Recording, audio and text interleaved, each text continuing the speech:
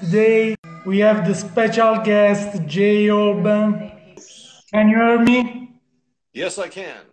Perfect. I'm showing to the people your trailer. Excellent. And in the meantime, we are already like 300 people. It's beautiful. Let's wait someone that is enjoying the live.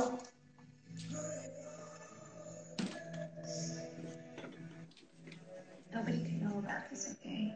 I guess that's better. Honestly.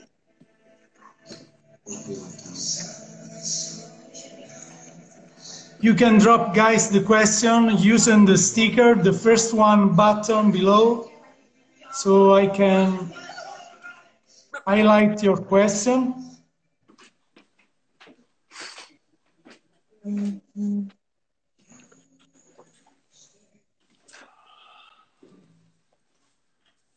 Few seconds yet, and we are starting.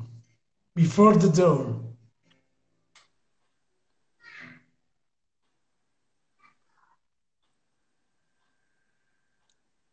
So, hello to everyone. Hi, Jay. How are you? I'm good. How are you doing? Yeah, well, also my side. Perfect. I'm so happy to have you today with us. So happy and honored. Thanks for having me. I'm really happy to be here. Yeah, finally. So for those that I don't think there's someone that don't know you, honestly. But just to introduce, Jay is well known as a cinematographer, independent director, producer, and his last work is this feature film, Before the Dawn. And yeah, let's start with some question we collected yesterday from the box button, and the first one question: how did you start in Hollywood? And some suggestion also for people that want to start a career and want to move there in the Hollywood industry. Okay, well, I grew up in Phoenix, Arizona, and when I was 5 years old, I saw the movie Star Wars in the theater, and that I walked out of the theater and told my parents that I wanted to direct movies. And of course, my parents at the time said, "Yeah, sure, kid, whatever." And I've spent the rest of my life going towards that goal. So, thanks for that, George Lucas. After doing a lot of theater and some television and some commercial work in Arizona, I made the move to Los Angeles, California. And at the time that I made the move, I was working primarily in theater as a master electrician and a lighting designer. So I thought it was mostly natural to start in the electrical department in film. And luckily, through, at the time, America Online, the very day that I moved to LA, I had a job as an electrician on a short film, and very quickly learned that I knew nothing about the film industry. And all of my vocabulary was theater, and they were asking for stingers, and I didn't know what that was, and it was trial by fire very quick. But I spent my first few years working as an electrician in movies and television and some commercials and music videos, and then I moved my way up to being a gaffer. And I did that relatively quickly, within a couple of years. And gaffer is, head of the electricians, if people don't know what that is, the chief lighting technician. And then I started to build a cinematography reel as I was working as a gaffer. And I did that by producing projects, mostly short films, but some independent features and some spec commercials and work like that. And then I became a director of photography for about 10 years, a little more than that. And then transitioned my career from that into directing and producing, and that's mostly what I do now. I have a book here. Maybe you know this book. You are also a writer. I know you like one of the most important contributor also of the American Cinematographer. So let's talk also about this incredible passion you have to share knowledge every day. Yeah, yeah, you deserve this shout out because every day I found a lot of resources from your side. We shared a lot of posts of you, and someone are also part of this book, if I say right. It's right? Yeah, yeah, absolutely. I steal from that whenever I can because I'm lazy. And it's already written, so really, Alan Davio, a great cinematographer who shot E.T., Empire of the Sun, Color Purple, Avalon, Bugsy. He was an idol of mine, and I had a chance very young to meet Alan at a trade show, and he was ridiculously generous with his time with me. He basically spent the day with me. And at the end of this wonderful day of meeting this incredible man and getting all this great advice that really steered a lot of my career, I said to him, Alan, I have no idea how I can ever repay you for this. And what he said to me then is, you don't repay me. When somebody comes to you and you are in a position to help in the future, do so. And that's how you'll repay me. And I really took that very dearly to heart, and that kind of started me on this path to teaching and to sharing what I've learned as much as possible. And then through a fluke, a friend of mine was writing for American Cinematographer Magazine, and I was doing some research on software for cinematographers to kind of learn, because I love computers and I love nerding out. And I had said, do you think the magazine would be interested in learning about all this software for DPs? And sure enough, they were. So I wrote my first article for American Cinematographer in April of 1997. And they sucked me in, and I just didn't stop writing for them. So it's been 24 years now, almost. Writing for the magazine, and then that spawned off to writing for The Hollywood Reporter and digital video and TV technology and a lot of other publications, which then spun off into getting invited to write my first book. And then the second book was a collection of all these stories. And so I've had this secondary career as a technical journalist, even though I'm a terrible journalist. I'm awful at it.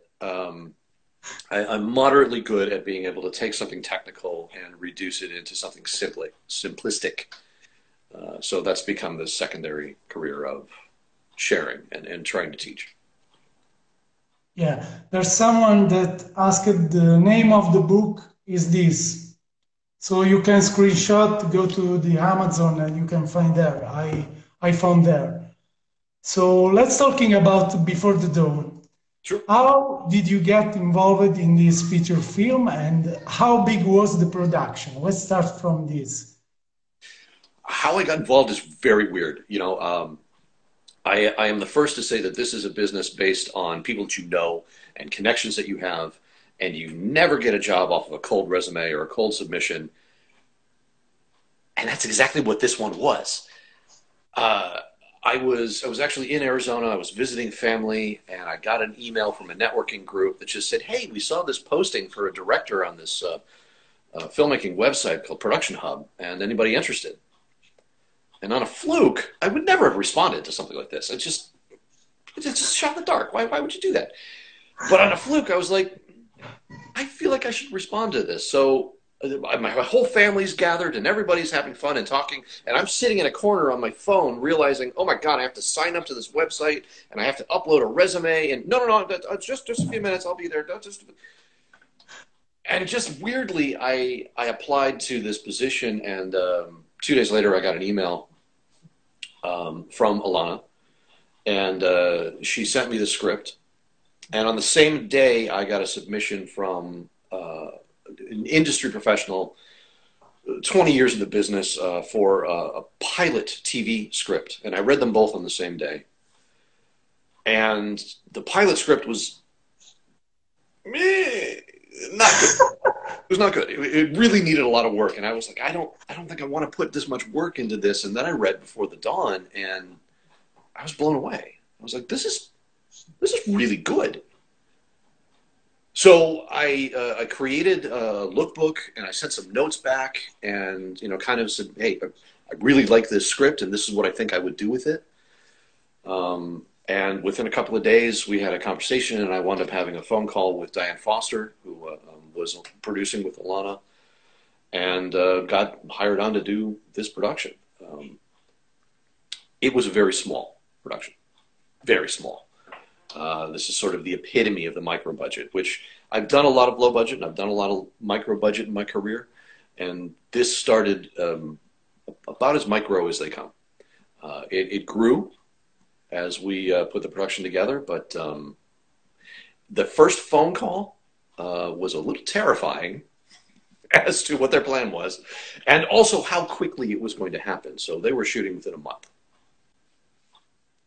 Okay, there's one question pinned if you want to read. Not properly a question. It's like Yeah, shut out. yeah. It is very difficult. Every time you change a position and you move up a rung on the ladder, more or less you're starting from scratch. So when I went from being an electrician to being a gaffer, pretty much starting the career over, and you have to start rejecting those electrician jobs, and then you're out of work for a little bit, and then you start taking the gaffing jobs, and it was the same thing as a DP. Hopefully you have enough to kind of sustain yourself a little bit. You take a couple of jobs in the meantime, but basically you start over from scratch. The biggest jump for me was from being a cinematographer to being a director. And that was a very, very painful, and is still somewhat painful of a transition. Mostly, I don't help it because I still stay very deeply in the cinematography world. I still write about cinematography. I still attend a lot of cinematography things. I'm known online for being a DP. I became a member of the American Society of Cinematographers a couple of years ago. So I don't help because I still identify myself publicly as a DP.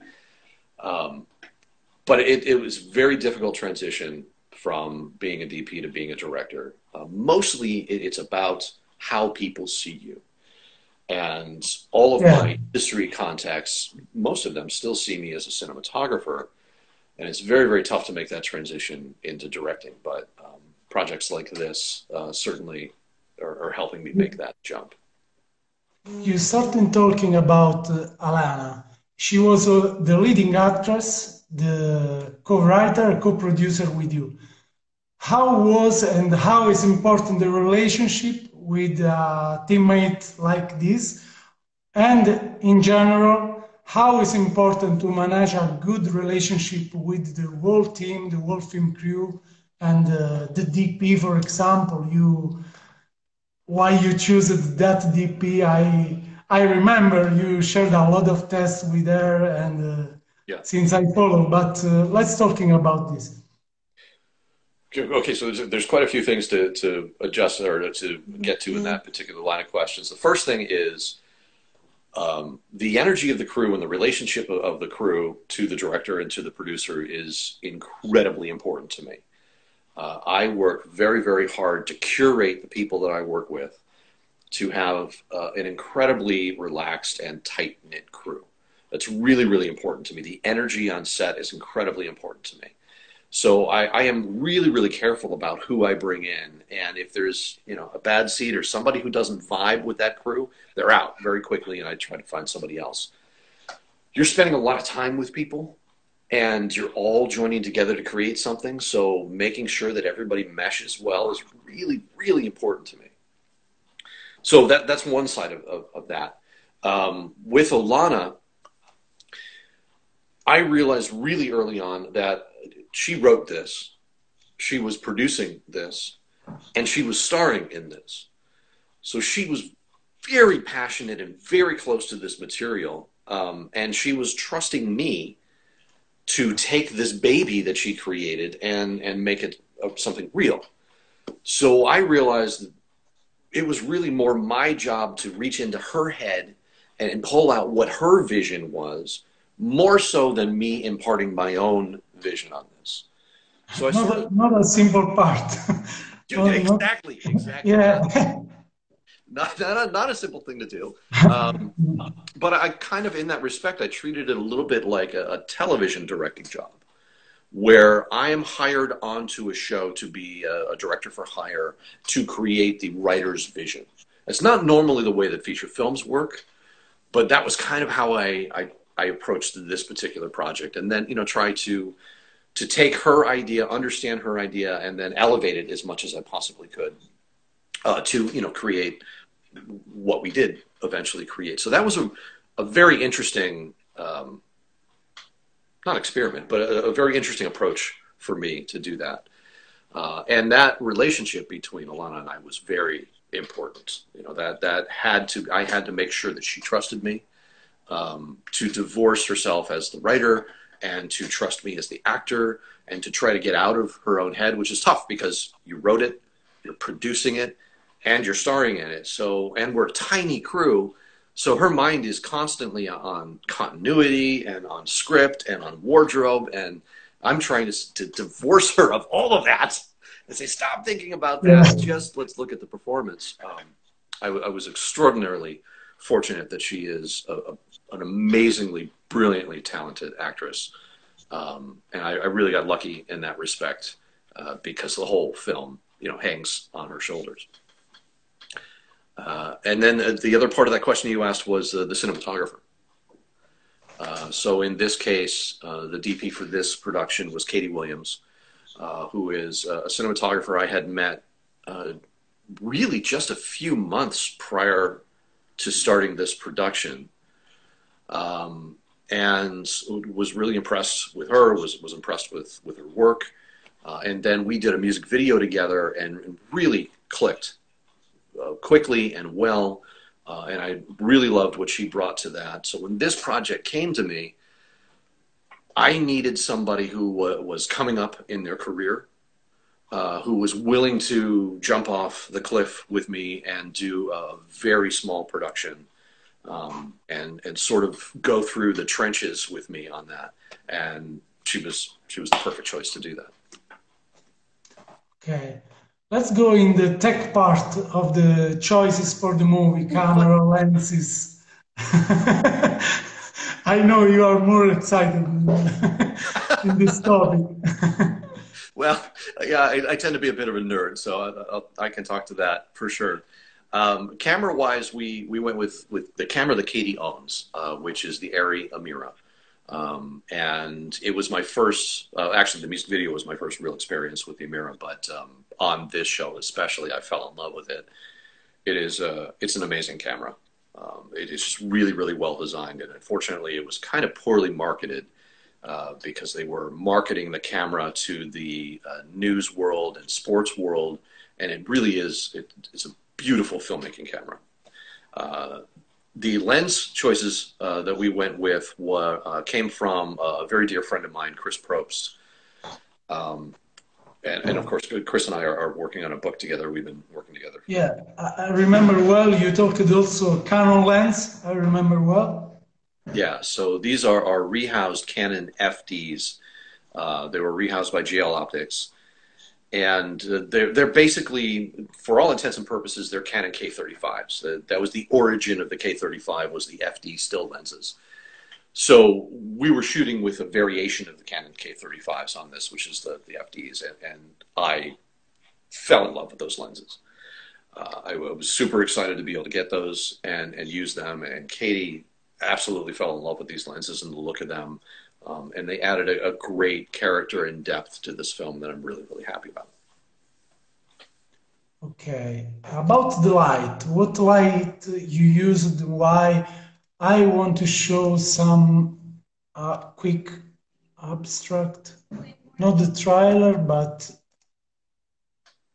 some scene we selected.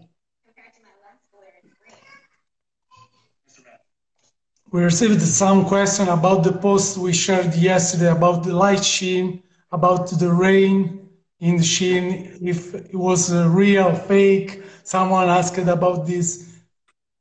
It was fake rain. Well, it's real water, but it's fake rain. So again, with a very small production, we were all wearing a lot of different hats, and I sort of became the special effects department.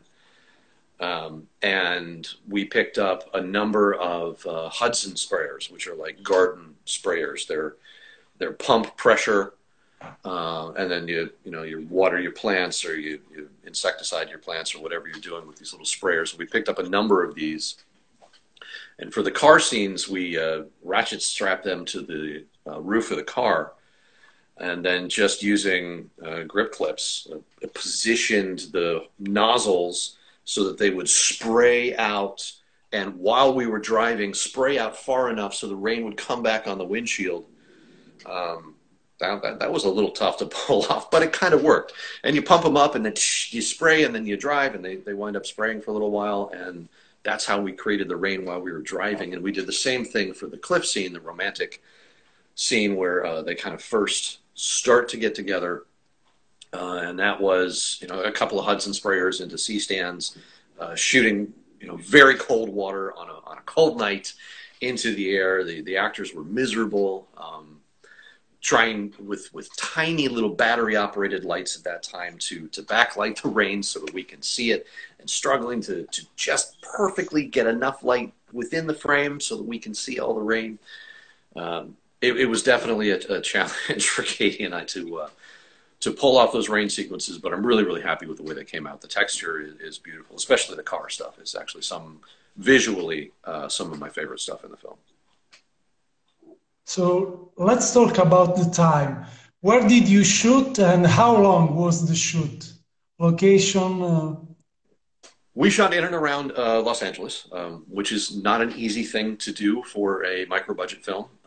You would think that being the filmmaking capital kind of the world, that it would be easier to make movies here, but it's not very friendly. It's expensive. So we managed to work in and around Los Angeles. The original production was 15 days, starting in late August of 2017. Through some reshoots and pickups, we wound up going a total of 20 days. And yeah, that was our production all around LA. Okay. I'm also scrubbing some questions. It's so tough to do. They just fly by.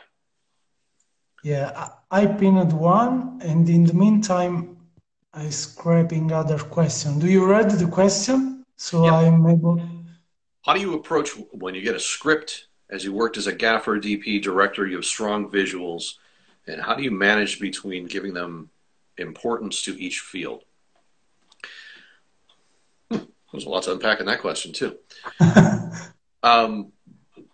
How do I approach a script? The biggest thing about a script is that it has to be something that I want to see. That's generally the criteria of me knowing I want to make this project. If I'm reading this and feeling, oh my God, I want to see this movie, then that's generally something that I'm interested in jumping off on.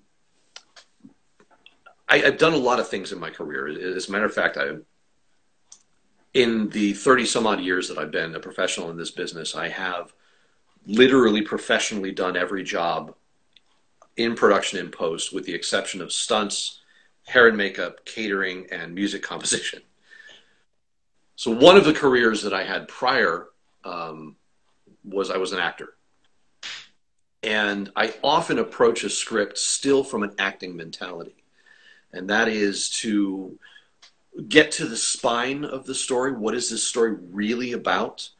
And then approaching each scene as, who is the primary character in this scene? Whose point of view is this narratively from? What are their objectives, and what are the beats and measures that they try to get to in this scene?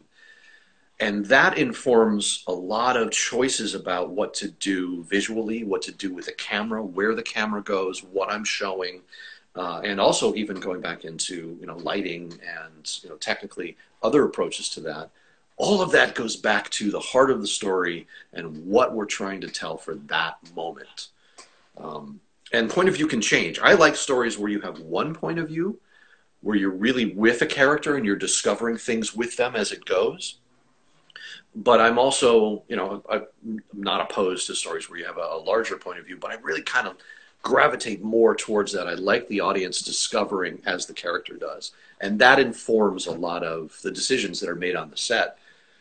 So that we as an audience learn information as the characters does, and we get to explore the story with them. And in most respects, there's two points of view in Before the Dawn. There's Alana, who plays Lila, and there's Jared, who plays Jason. And we're following their 2 points of view as they come together in this particular story. There's someone that is loving the live. Kevin Garrison said, the one and only Jay Holben. What's up, Kevin? It's my pleasure because watching the live. I pinned another one question, and many people ask us how to approach to the right producer. How can I find resources to finance my feature, my film, my short movie, etc., etc. Do you recommend, for example, shooting a trailer? I remember you suggested many times to shoot an advertising of tomato and put a reel and go to someone to show what you are able to do. I remember this suggestion. Yeah, absolutely. About a feature, what are your recommend? Good old Friolito coming in here. So yes, I recommend going out and shooting a trailer to get funding. It is not a bad idea. The sort of danger in doing that, first of all, it takes money and it takes time and it takes resources to do that. But you can sometimes lock people into a certain vision of what you're doing if you're not careful with that. So you have to be really careful about the trailer that you're shooting. And also in a perfect world, you should be shooting that trailer with the cast that you're going to use. A lot of people will put together a rip reel, which is a culmination of other movies and scenes from other movies that you build a trailer out of to generate the feel of the movie that you want to make, to give a visual sense of the movie you want to make and the mood and the tone. And that can be really helpful. Really, any way that you can get across your idea to the people who may be giving you money for, so that they understand it, can become passionate about it, that's what you want to do. And sometimes that can be just a lookbook of still images. Sometimes that can be music. Sometimes it can be building a trailer. But yeah, any one of these things is a great tool to find somebody to get somebody passionate about a project. How you go about finding money is a great question. If anybody has an answer to that, please let me know, because I could be making a lot more projects. Actually, I'm terrible at finding money. Mostly I join with other producers who are great about going out and finding funding. In this case, Alana found her own funding for this project, and I was not involved in that at all. And that was an angel investor, a sole private investor in this particular project. But how you find those individuals, I'm still looking. I'm looking under the couch cushions and in the backyard and everywhere I go. Anybody has any advice, let me know. I pinned a little bit different question for the cinematographer that want to approach to an agency. The similar thing I told you before. Yeah.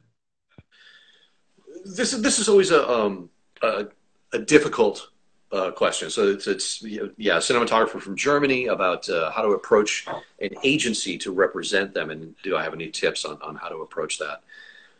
It's very frustrating because for the most part, an agent will come to you when you are ready to have an agent.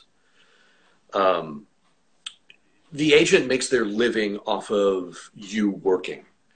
And unless they are dedicated and interested in developing your career and building you up and getting you there, which takes a lot of work and which they're not really getting paid for, then generally you have to already be a working and established cinematographer. And then the agent comes to you and says, hey, I'd like to represent you. And then life gets a little bit easier there. But you already have to be sort of working and built up. That's the old catch-22 in this particular situation. There are some agencies that will do development, and there are some agencies who will take establishing and up-and-coming cinematographers. And in that case, it really just becomes trying to find somebody who is represented by that agent who can make a connection for you to say, hey, this is my buddy, and you should take a look at their work. And that's one of the best ways to get into an agent, is that personal connection. The next is kind of the cold way, and just emailing the agent, and most of their contacts are out there by their websites or whatnot, and just say, hey, I'm an upcoming cinematographer. I'm looking for representation. This is my website, and if you'd like to talk. And it's going to take, 50 of those maybe to get somebody to respond and say, sure, yeah, come in, let's meet, let's talk, or let's have coffee or something. Of course, not during quarantine, but it's a difficult and delicate A situation. virtual coffee. A virtual coffee. It's time to change something. You can do a Skype coffee. There's also another guy that asks, I'm a writer, how do I pitch my sitcom to director? There's a similar question to how to pitch in different spaces. Yeah, dude, for the most part, it becomes relationships. It becomes who Yeah. you know. So you have to get to know directors who are doing sitcoms. And because I'm not in that world, especially the sitcom world, I'm not sure where those directors are. I tell people, cinematographers, in order to meet directors, you need to go to places where directors hang out. So as cinematographers, we tend to go to trade shows, and we go to, equipment houses, and we go to equipment demos. And these are really cool and great for cinematographers. They're terrible for meeting producers and directors, because all you're meeting are other cinematographers who can't hire you. So as a DP, where you're going is to film festivals where directors are, especially the parties at the film festivals, to revival screenings of movies. When Jaws is screening in a local theater, get out to that, because I guarantee you all the local directors are showing up to that because they're passionate about that. And after the movie, when you're talking to people and you're meeting people, that's where you get a chance to kind of communicate and meet. Where you meet sitcom directors? The internet? I have no idea. Social media? Find them and start following them and stalking them and make comments on their posts. This is me making a comment. That's how I type.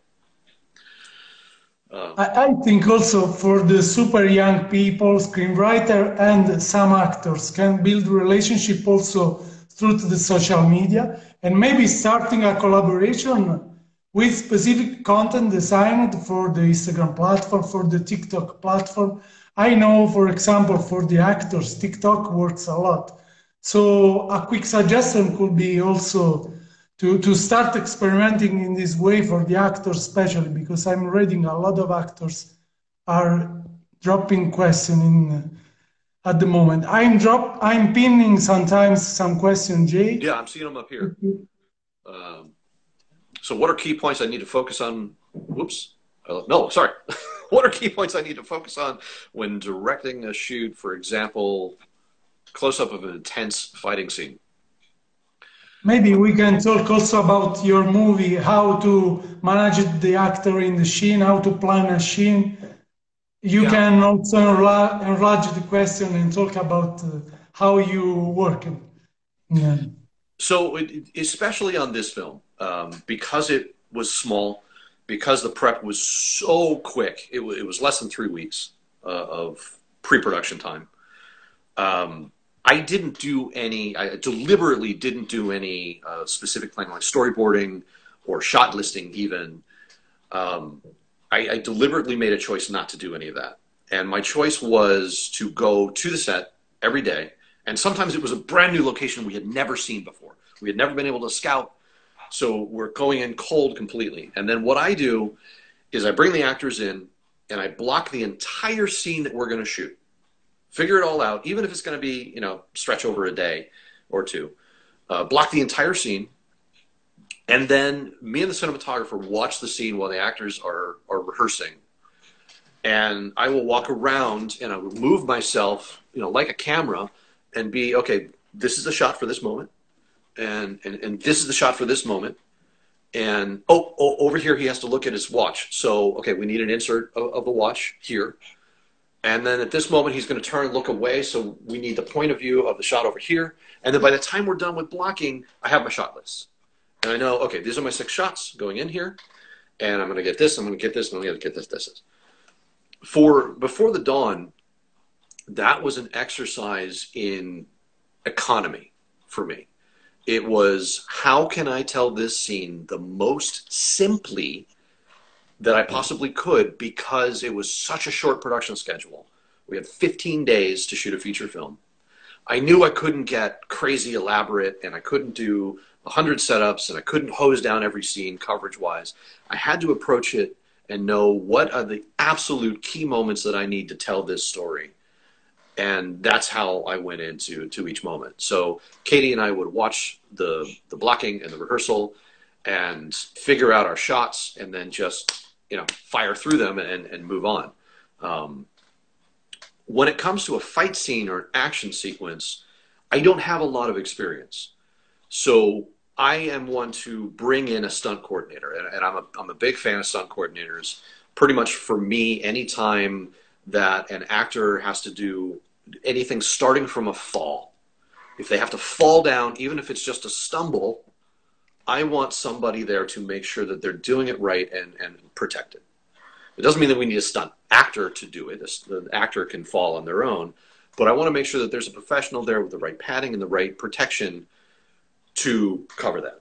And the stunt coordinator is an amazing resource to, once they have blocked a sequence, for instance, we do have a fight in Before the Dawn. The stunt coordinator blocked that sequence, and then when they do, they're a great resource to say, hey, if you come over here, this hit's going to sell better at this moment. So, okay, I'm gonna hinge from here, and I'm gonna work off of this moment, and then you start building it with the stunt coordinator, and you really partner with that person to figure out the coverage of that particular scene. And that's how we approached this. I let the stunt coordinator work with the actors, figure out the blocking, kind of supervise that, but pretty much let them do that. And then Katie and I figured out how to cover that moment and get the impacts and shoot that action element. Okay, I pinned another one question. Can you tell us about the emotional preparation you undergo as an actor before an intense scene? I received also another one question about the psychological component in the scene for an actor, for the whole crew, like we talked at the beginning, the feeling on set, and anything about the emotional side. Going back to my days as an actor, which really feels like a lifetime ago, my particular method was to really put myself mentally and into that character and believe what they were believing. Only know what they know, only know what they're trying to achieve in that moment, and to just listen to the world around me and react to that. I was never really like a sense memory actor. You know, I wasn't thinking about, you know, losing a pet when I had to cry. I was more in the moment of whatever that intense emotion was that character should be feeling at that moment. That was my process. For Jared and Alana, I didn't like try to pick apart their process. I let them do their thing. And mostly for Jared, that was moments quiet. He had to kind of go away a little bit. He listened to music constantly, and the music was informing the emotion of that particular scene. So when we had our most emotional moments, I knew that I had to build in a little bit of time for Jared to take a moment and listen to his music and get into that headspace. And then we just all had to be kind of ready. And I knew that moment I would be able to look at him. He'd pull his earphones out and, great, here we go, let's roll. And it's my job as a director to protect that and to give him that space reasonably, because we still got a schedule, still got to make a movie. But to give him that space to get to that moment, and also make sure that everybody else was focused and ready, so that when he got to that moment, we're rolling. And there isn't a lot of action, and there isn't, oh wait, we got to get the microphone ready, or oh sorry, that light's got to be repositioned. No, we're ready to go. Alana was a lot more kind of turn it on, turn it off, and she did a little bit of music and she did a little bit of moments by herself, but for the most part, she was able to kind of shut it off and go into performance. So I also knew in that respect that I was mostly shooting her close-ups first and giving Jared a little bit more time to build into things. And that was, you know, you kind of come to understand the rhythm of actors and how you go about treating them to make sure that you're protecting their process. And that was part of that particular aspect. It was a long-winded answer. Okay, there's a friend of the page. Do you think high-end episodic TV is going to take over from features, with the budgets getting bigger and bigger? You can There's no also doubt. read. There's no doubt that television is a whole new world. And the line between televisions and features are blurred really never more than this year. You know, the Academy, because of the whole quarantine and the COVID situation, the Academy of Motion Picture Arts and Sciences just announced that they will consider, because there are no theatrical releases, they will consider movies that stream first for consideration for the Oscar, which this is the first time ever that will ever be done. But those films have to have had a planned theatrical release. You know, there's aspects of that. But television is a wonderful, wonderful playground for creatives and for filmmakers. And part of that is that you're not honed into a 2-hour window or a 3-hour window. You have 6 hours, 9 hours, 12 hours, 24 hours to tell a story and to really investigate characters. And I think that is a beautifully rich, wonderful landscape to play in. I'm trying to get into that particular world because I want to work in that and I want to be able to tell stories in that way. I think that's really fascinating. When television moved away from single enclosed episodes into elongated storylines, it really, really opened up the wealth of what can be done there.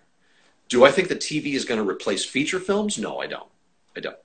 I still think that there will be that 2.5 hour, 90-minute to 2.5 hour window of feature films. I still think that is a way of telling stories that people for 100 years have gotten used to and still want to see. It doesn't mean that they have to be separate from each other. They can live in the same world. You can have your television shows, you can have short films, you can have feature films. So no, I don't think it's going to take over, but certainly TV is growing, and what Netflix especially, and HBO and Amazon and Showtime and even AMC are doing with television has changed the landscape. I embarrassingly growing up as a kid, I had a sign hanging on my bedroom door that said, "Theater is life, film is art, television is furniture." And I kind of felt that way growing up. TV was whatever. It's just kind of this thing you do to waste time. But that's changed.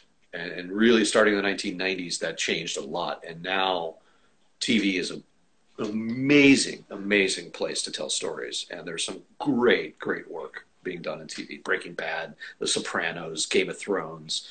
The list goes on of shows that are changing that landscape. There's a question about animation field. I don't know anything about animation. I love the Pixar movies, but I am not well versed in that world at all. I've never worked in that world, so I wouldn't even know. And kind of ancillary to that, the video game world. The video game world is actually significantly larger than feature films or television. And there's some amazing storytelling and some amazing filmmaking work that's happening in video games that I need to pay more attention to, and I haven't, because I tend to have an obsessive personality. So if I play a game, I wind up losing weeks of my life to that game. Where suddenly it's, oh wow, it's Wednesday. Where did the week go? I'm sitting in my bathrobe playing a video game. So I kind of stay away from that world a little bit. But they're all amazing places to tell story. What do you think about CineTracer, the software of the big cinematography database? CineTracer software to create a preview of the scene. I have only seen his demos of it. I have never played with it. I think that it's a wonderful tool. I think it's amazing. I think it's amazing for not only planning and pre-production, but it's also amazing for young cinematographers to learn Yeah, yeah. lighting. It's an incredible tool for that, to be able to play and work in this world and bring all the tools out. I also was I still am a very big fan of FrameForge, which is a 3D storyboarding program. And that you build little actors and you build sets and you move them around and you move the camera around. And I found that that's an incredible tool for discovering things that you wouldn't have thought of before. So as you're storyboarding, you're building and you're adding cameras, and then suddenly you look at a camera that you forgot about and you're like, oh wow, oh oh that's interesting. A What? lot of mistakes saved. A lot of mistakes.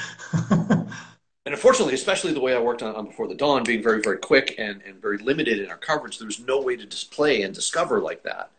We didn't have a second camera that we could kind of explore with. But having these tools to play with in pre-production, like Matt Workman's program, is really Yeah. incredible. I have a little kid, no time every day, but I want to try this software. I was so hyped to try. Yeah, you got There's the family life. one there's one vintage guy. CDs, vinyl, etc. are all coming back to the mainstream. Do you feel like this may happen to cinema movie theaters? Something nostalgic later down the line. There is an aspect to that. There's an aspect to that in the resurgence of use of 35 millimeter motion picture film to shoot movies on. Um, for 100 years, that was the primary medium for shooting films was film. And then in 2001, George Lucas brought the HD world into production, and that really kind of changed the landscape. And by 2006, if I remember correctly, we hit a point where there were more movies. I'm sorry, 2012 is where we hit the point where there were more movies originated digitally than there were originated on film.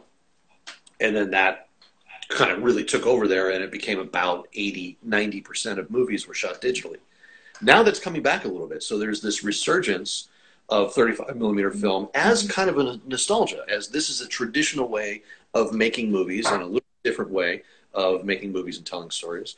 So that's made a comeback. You got filmmakers like Steven Spielberg and Christopher Nolan, and Quentin Tarantino, who are insisting on continuing to shoot film, and in some cases projecting film, although that's incredibly rare. So yeah, there's an aspect of that. The kind of relating back to the vinyl concept there, are we ever going to get back to DVDs or physical media being a big thing in movies? And I'm not sure. I think that's kind of gone the wayside. I have a collection in the other room of about 400 DVDs and Blu-rays, and I still kind of like to have that physical, but I also have about 400, in my streaming Yeah, catalog yeah. library. And I also like the instantaneous of, oh, look, I'm going to watch Star Wars today. Boop. So, yeah, I don't have a crystal ball on that, but some nostalgia coming back. Yeah, the same. I have a collection of Scorsese, but only to see every day in my in my library.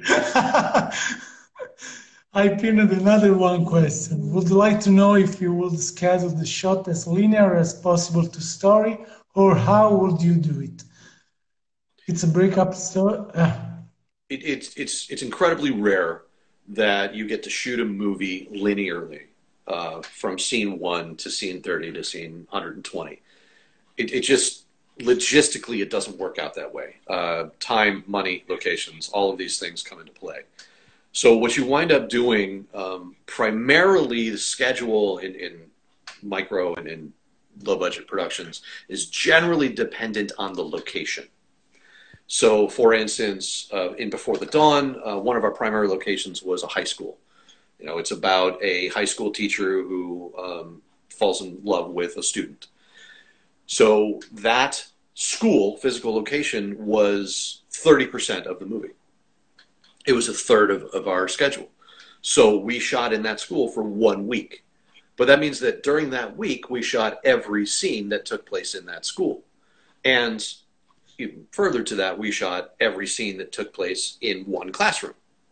and then every scene that took place in another classroom on another day, and then every scene that took place in a hallway on another day. And these are intermixed, but you do that logistically so that you are only lighting that classroom once, technically, and lighting the hallway once, because that takes a lot of time and it takes a lot of effort. So you light the hallway, and you bring in the actors for one scene, and then other actors are waiting for another scene, and you might shoot scene 7, and then the next one might be scene 47, but it's the same location, and that becomes the primary thing. The next thing is generally the actors' availability and their schedule, and making sure that the actors don't have too many gaps in their schedule. So what you try not to do is have an actor shooting on day 1 and then on day 15. So you try to make sure that actors shooting on day 1 and day 3, and then they're done. So that's the other thing that you're working in trying to schedule. And there's a lot of other factors that come in, like we need a crane to shoot these 3 shots. Okay, we're going to put all those 3 shots on the same day, so we're only renting that crane once. Most of that is dependent on logistics and money and the cost of the production. So I have yeah, in my career, I'm trying to say if I've ever done a linear film. Not really, no. No. I had a couple that were kind of planned that way, but they didn't wind up going that way. So the logistics and the costs always supersede the creative, sort of. Don't quote me on that part. Okay. We have a few minutes before to stop the first 1 hour. We have other question about favorite book. If you can stay in a couple of minutes, we can reply this one Sure. question, and next we will start the other one live. Favorite book, directing books, cinematography books. We already showed one of the J. I can't pick my own book, but you can, and I appreciate it. Yeah, directing book, my absolute favorite is Making Movies by Sidney Lumet. It is a brilliant book. It is his thought process of how he approaches making movies really informed a lot for me. And that's an incredible book. Making Movies, Sidney Lumet. I cannot recommend it highly enough. When it comes to cinematography, actually, there's a book called Cinematography by Chris Melkowitz and Dave Mullen that was one of my favorites coming up. I do have, if I can remember the URL right, it's jayholben.com/reading-list, I believe, is a book, a list of books that I recommend. Yeah, next, guys, you can ask also in DM some title, some link. We can drop the link in the DM message. So another couple of minutes. Can you tell us about your rehearsal methods with your actors? That's interesting. I don't have any particular like structure or methodology for how I would rehearse actors. Basically, I let them run the scene, and I let them discover and play, and then it's my job to guide them. So I would, put them in the general set and say, okay, I think we're going to start with you over here, and we're going to start with you over here, and let's play the scene, and then kind of see what they do. And the actor is going to have an instinct of, you know what, I need to get up on this line. I need to stand here. Be like, okay, then stand. Let's see what that looks like. Okay, if you stand, then we got to come around and do this. But I let them explore, and it's my job to just kind of guide them. Be like, no, you know what? You can't stand there. I know you want to stand there, but we got to hold off on that because what I want to do is I want to come and punctuate this moment here. So we're not going to stand there. We're going to stand on this moment, and I need you to figure out a way to internalize that. And then we'll work with that. But for the most part, I try to follow their instincts, and then guide and figure out how to explore and make that work. Actors are amazing in that respect, that they have that intuitive thing to try to make things real and truthful. That's really what I want to pull out of a scene, is the truth of the scene. So yeah, that's probably what I'm doing in rehearsal, is trying to discover that. I have my kid is. I heard that. Hi. There's a question. I think is better to read the question and reply in a new one live. So we are sure to save this one. Okay. Sure. What lens do you prefer? A block lens or zoom lens? We will see in a few minutes from now. Okay. Okay. Okay.